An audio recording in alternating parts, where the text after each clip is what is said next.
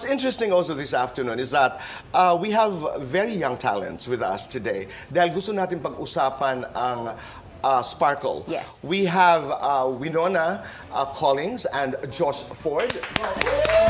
Maraming salamat. Thank you very much for being here. Thank you so much for having us. Of course, maraming salamat. And our boss is here. Do you remember how you guys auditioned sa Sparkle? Yes, I do. Paano? Okay, so, Waynona. Waynona po. I have this family friend po. We have this family friend that she asked my parents, talked to my parents kung pwede daw ba ako i-present kay Mr. M. And my parents at first was hesitant because I was so shy and I was like a total introvert before. So my parents talked to me and asked if I really wanted this, and I said, yes po, kasi it's a big opportunity. Not always you get this opportunity po.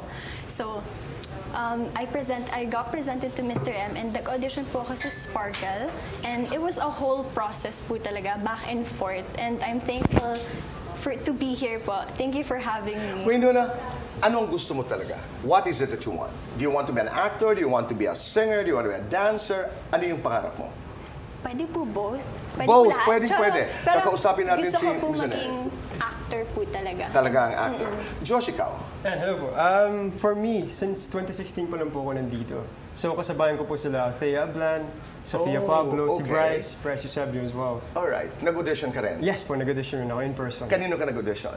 Diyan po sa Sparkle. I mean, you know, who do you remember? And what did you do in your auditions?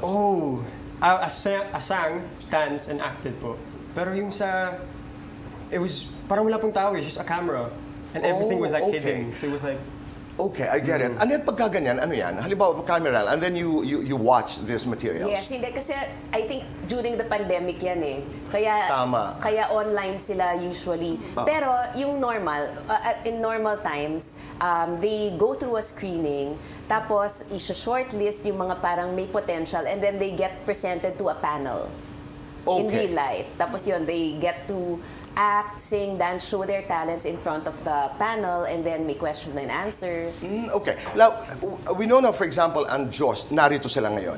Ano yung, halimbawa, Annette, para lang maunawaan ng ating mga kapuso, ano yung career pathing, halimbawa? Pag nakita mo si Waynona at saka si Josh, saan sila papunta? Sa acting. Acting? Yes. Okay. So, workshops ito? Yes, they've been undergoing workshops. Pero syempre, hindi lang sa acting, pati sa singing, dancing, hosting.